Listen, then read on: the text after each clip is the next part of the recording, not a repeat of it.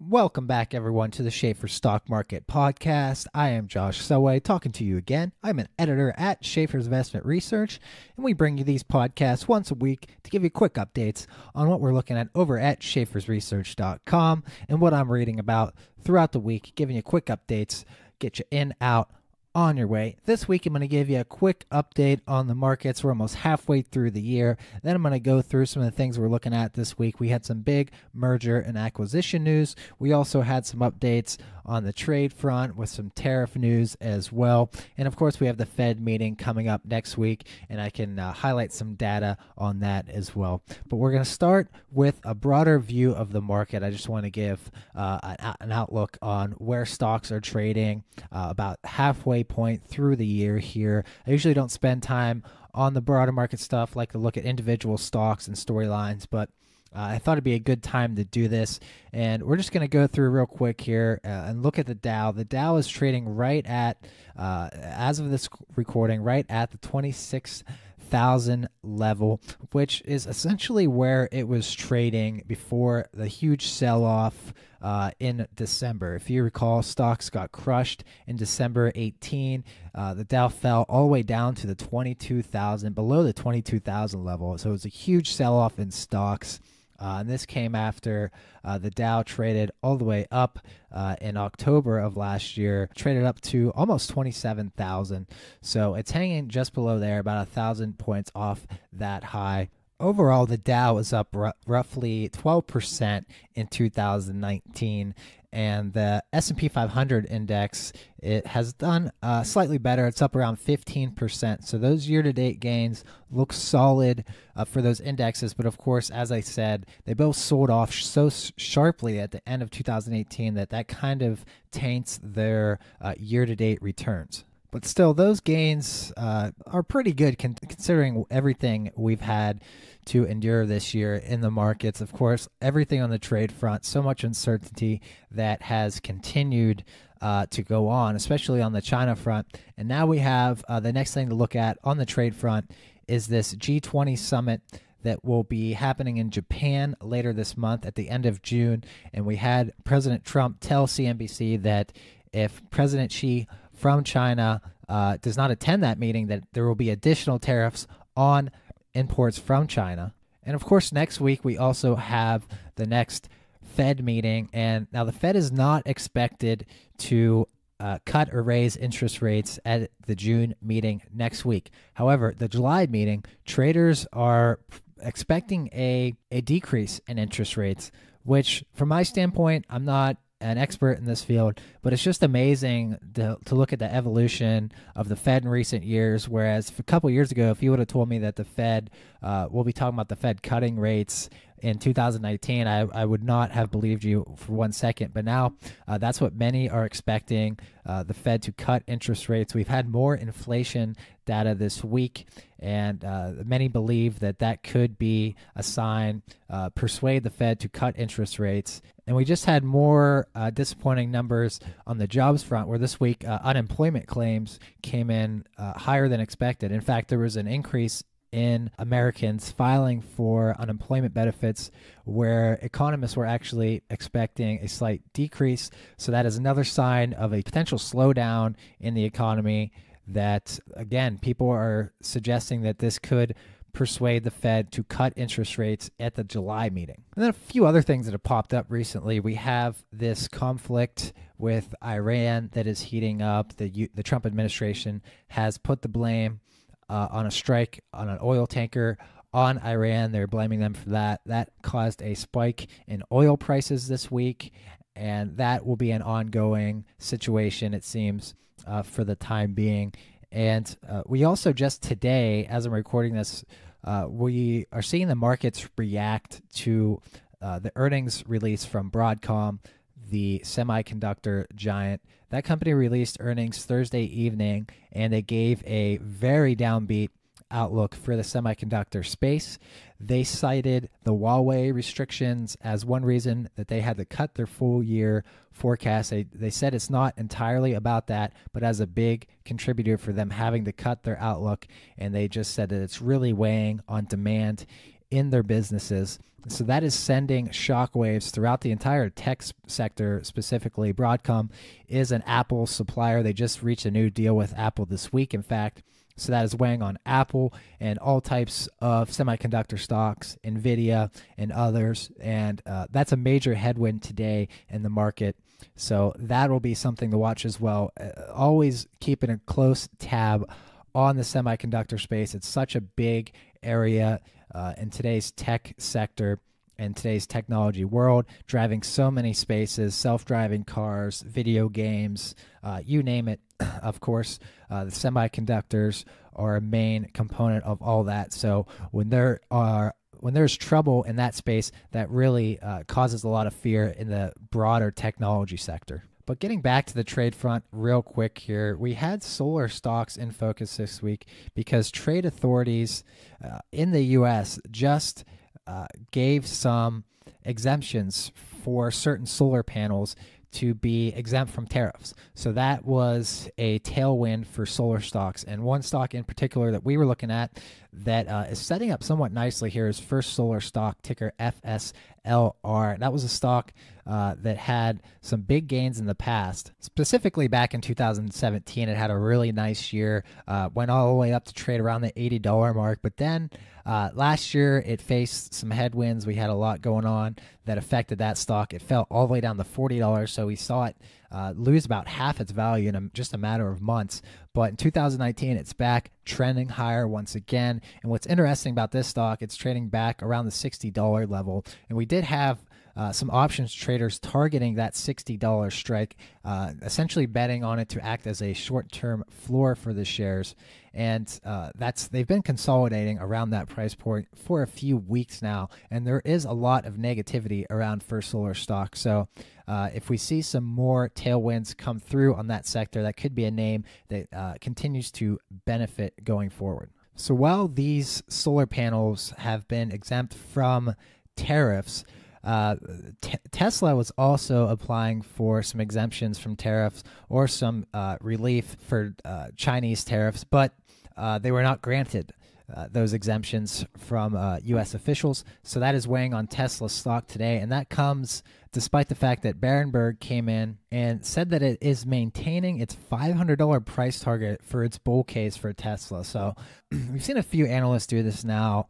And it happens sometimes with stocks where analysts will kind of give a bullish scenario where they think the stock could go if everything goes right, and then a bearish scenario.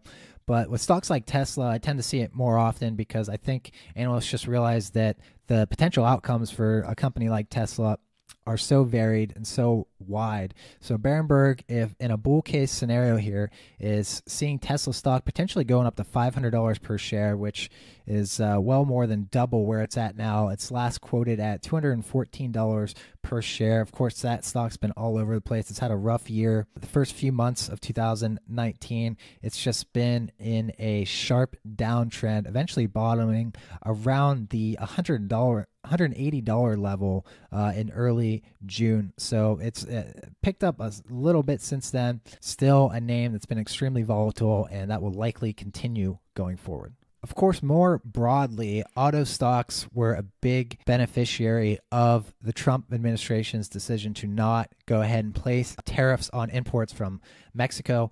GM and Ford and others we saw their stocks rise on this news. But another name that I was looking at that has been very strong on the charts has been Ferrari, ticker RACE, race. And that stock has been very strong. It actually just rallied to all-time highs, and it flashed in a couple of our internal studies here at Schaefer's, suggesting that there's more upside ahead for the shares. Specifically, we were looking at the implied volatilities around Ferrari, which was suggesting it could be a good time to target the stock's options on Ferrari there if you wanted to maybe speculate on another move higher for the shares. But they've had a tremendous 2019. They're up more than 53% year to date, last trading around almost $153 per share. And what we like about Ferrari as contrarian traders is that there's still a lot of negativity around the stock, especially in the options pits. Put options have been popular recently, suggesting that traders have been betting bearishly on the stock. And that's what we like to see, again, as contrarian traders, pessimism that could flip and potentially act as tailwinds for stock. And so we could see Ferrari shares continue to stay hot here. And staying in the auto space, sort of, we had Lyft and Uber getting some analyst attention this week. Evercore ISI began coverage on both ride-hailing stocks with an outperform rating, and then a $74 price target for Lyft and a $60 price target for Uber. Now, Lyft stock has been trading right near the $60 mark, while Uber was last seen around $44 per share or so. Uber has traded in a really tight range since going public, and even after its earnings report, as I said, it reported a $1 billion loss, and the stock has just essentially been trading mostly flat in a really tight range. But Evercore ISI is expecting a breakout for both stocks. In its analyst note, it cited powerful near-term catalysts, and an improving price environment. So they're expecting those things to help both stocks. And of course, this comes after Uber earlier in the week restructured its corporate setup. It got rid of its chief operating officer and chief marketing officer. It consolidated some departments there across its businesses. And again, not much reaction on that front as well. So we'll see if Uber or Lyft. Lyft had made some big moves. Unfortunately, a lot of that was to the downside, but Uber has yet to really make a huge move in either direction. So we'll see if anything can happen on that front for Uber. And as I said at the beginning of the show, we had some big merger news this week. Salesforce.com buying Tableau software for $15 billion, just over $15 billion. That is Salesforce's biggest acquisition ever. Tableau had been a strong performer on the charts.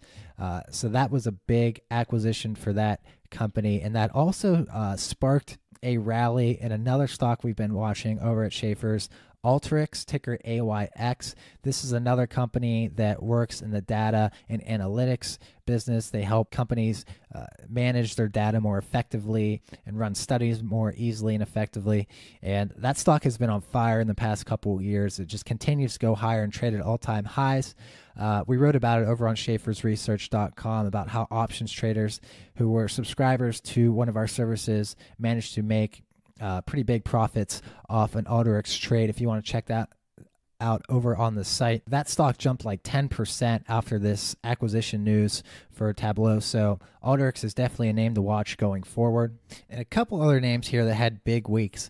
Disney stock was the best Dow performer on Thursday, and that was thanks to a note out of Morgan Stanley, which lifted its Disney price target all the way up to $160. Disney's around $141 per share right now, so it's expecting Disney stock, which has already had a big year, to continue rising. And Morgan Stanley is upping its expectations for its Disney Plus subscriber growth, expecting that new service to provide tailwinds for Disney stocks, saying that the market has often overstated the risk and underappreciated the reward of the transition to streaming. So they're expecting Disney's move to streaming to be quite beneficial for the company here. Again, it's been a huge year for Disney, and that continues to be the case. And another name that's had a big year, continues to be strong, is Lululemon, ticker LULU. That is a athleisure yoga apparel company. They just reported earnings. The shares soared to all-time highs, and a number of bullish analyst notes have come through since then. So that is another name that continues to outperform on the charts. One odd story that I want to call out that we were looking at earlier this week at Schaefer's was this move in Madison Square Garden stock, ticker MSG. So the stock pulled back on Tuesday. There was a noticeable pullback in the shares, and this came after the Game 5 injury of Kevin Durant, the Warriors star player in the NBA Finals, where it looked as though he suffered, and turned out he suffered a serious Achilles injury, likely out for the entire 2020 season, upcoming season. And the reason this affected Madison Square Garden stock is that many we're expecting Kevin Durant to go to the Knicks, which would be a huge boon, obviously, to their market.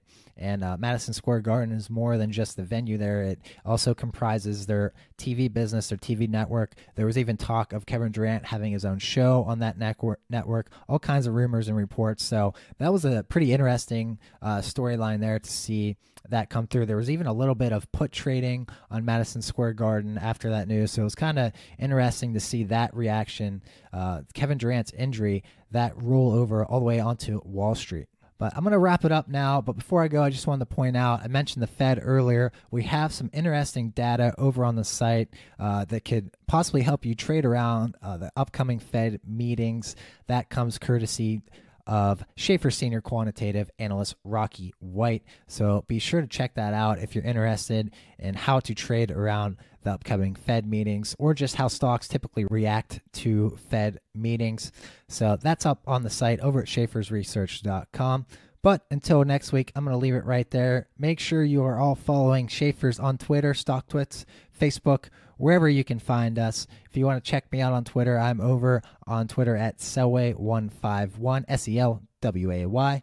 But until next week, guys, thank you so much for listening. Subscribe, review, whatever you can do to help the podcast. I really appreciate it. I will talk to you soon.